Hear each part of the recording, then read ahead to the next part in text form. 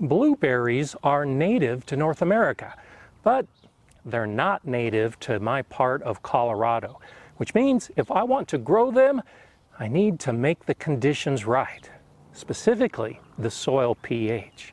Join me today as I show you how I prepare my potting soil for growing blueberries in pots.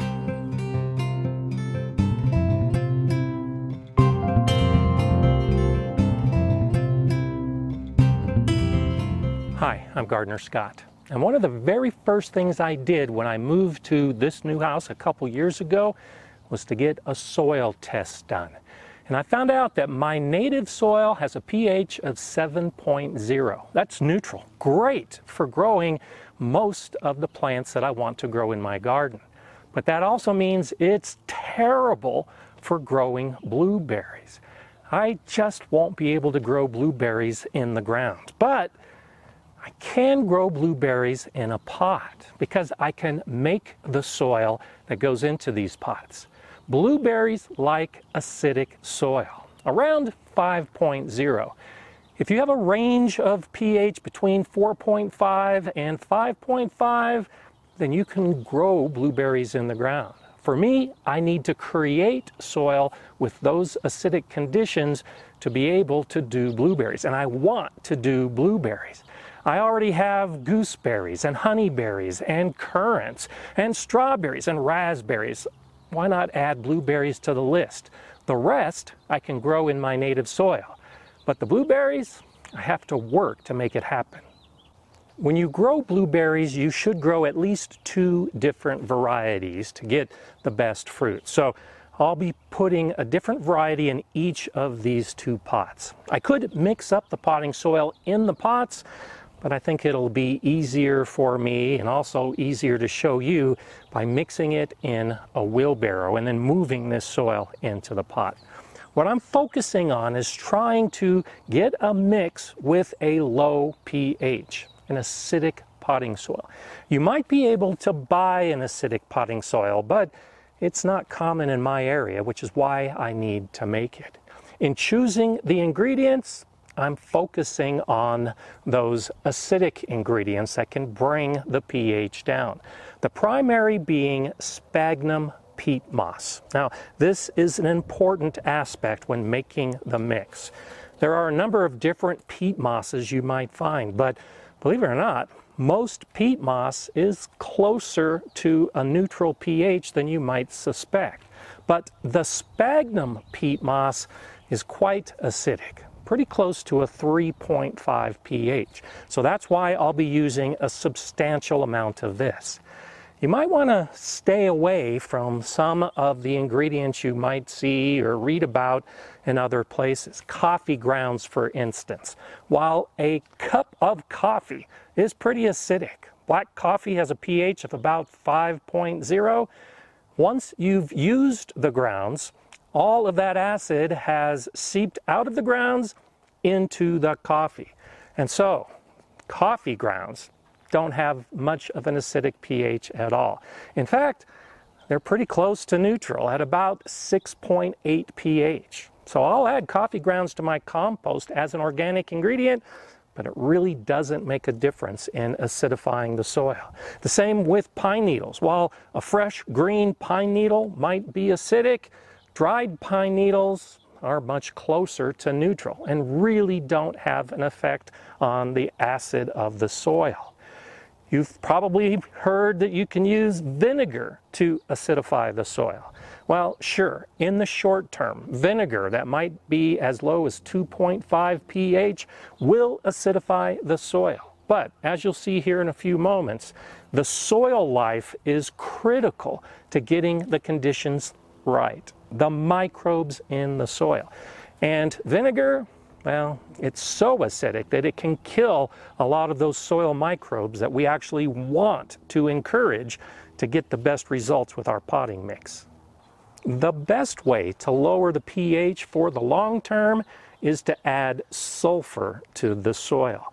You can add a sulfur fertilizer like ammonium sulfate. That can be quite effective. I'll be using elemental sulfur, and this is sold often as a soil acidifier.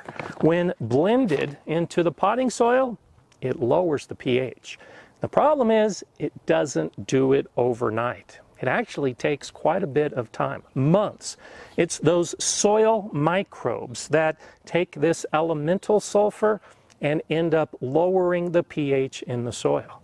So I'm not planting my blueberries today. I'm just getting the soil ready today. Then I'll put it in the pots and I'll treat the pots as though I was growing plants, because what I'm doing is growing the microbes in the soil that are going to lower the pH. Over a couple months, I should see a difference. Ideally, you want to do this at least 6 months before you plant your blueberries. To get the microbes that I need and accelerate the process, I'll begin with my own garden soil. My garden soil is alive. It has some of those microbes that are necessary to lower the pH using the elemental sulfur. The ingredients that I'm using and many of the potting mixes that you might buy are probably going to be sterile. They're not going to have the microbes.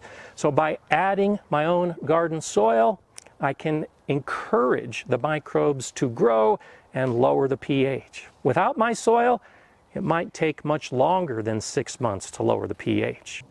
So to make this recipe, I'm using about 40% of my native soil, and I'll be adding about 30% of the total with sphagnum peat moss. Now, the specific measurements I don't think are that important, so I'm doing this visually and trying to fill up the wheelbarrow as close as possible to meet that 40% and 30% at this point.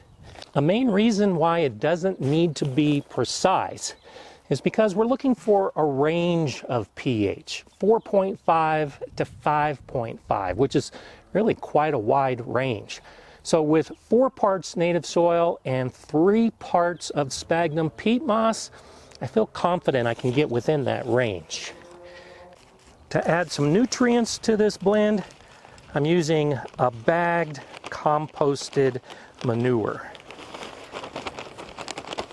This will give some of the nutrients that the blueberries like to have. And so it'll be about 20% compost. Now, if you have your own compost, that would be ideal, because your own compost would be loaded with the soil microbes and the nutrition. Definitely take that approach if you have that option. The final 10% is going to be vermiculite. Blueberries like a well-draining soil, and the vermiculite, especially in a pot, helps make sure that we have some good drainage. Because of the soil test, I know my native soil is deficient in some nutrients. So I'm using azomite to get some trace minerals and nutrients, bone meal, an organic way to get phosphorus, and green sand, an organic way to get potassium. Blueberries don't need a lot of nitrogen, so I'm not adding nitrogen at this time. The compost should add the nitrogen that I need. In building the soil, all of these ingredients also take time. They require those same microbes to make them available to the plants in the form that plants want. So, yet another reason to do this well ahead of time. The manufacturer's recommendation for the azomite is 1 tablespoon per gallon pot. Now, I'm making about 15 gallons of this soil, so that's about 1 cup of the azomite for this mix. There aren't specific guidelines for the bone meal, but I'll go ahead and use about 1 cup of this as well. And I'll use 1 cup of the green sand. And now we have something for the microbes to begin working on.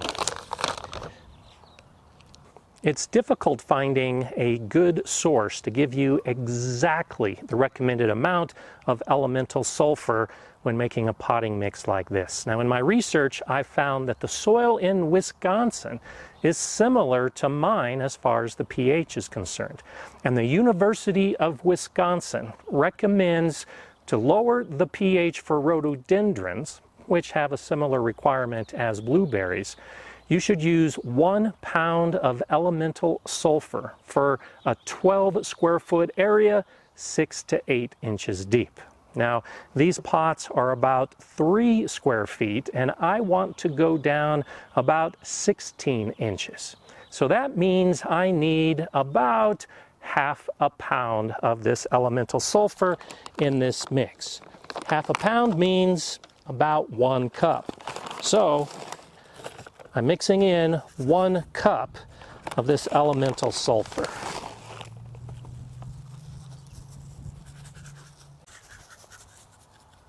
And now I'll start mixing everything together.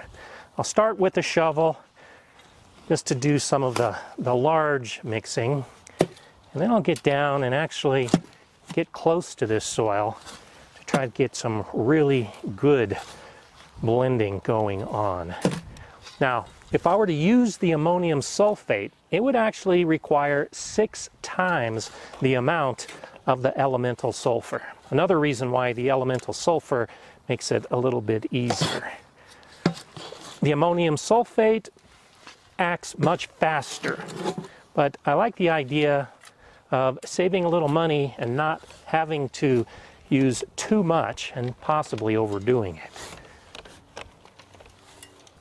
After a few minutes with the shovel, now I can get in, break apart any clods, and see if I have any areas that need extra mixing. The nice thing about the vermiculite is I can see the distribution of it. And so when the vermiculite is evenly distributed throughout this mix, it's a good indication that everything else is evenly distributed as well. With everything blended, it's a simple matter to fill up the pots with this acidic potting soil. Because I'm not planting in this right away, it was okay to mix dry ingredients together. But I want those microbes to spring into action. And those organisms require moisture.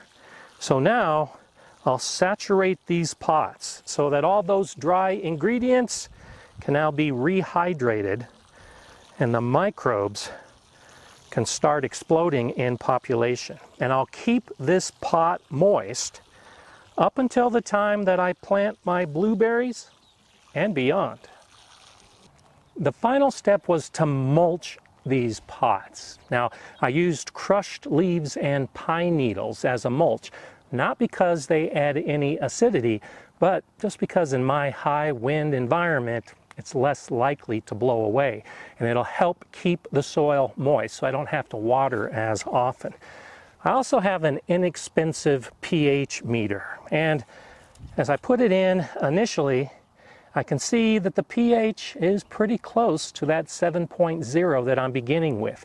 I'll test it on a fairly regular basis to see that those microbes are doing their job and lowering the pH.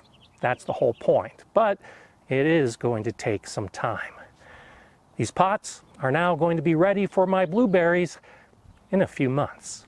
I'm Gardener Scott. Enjoy gardening.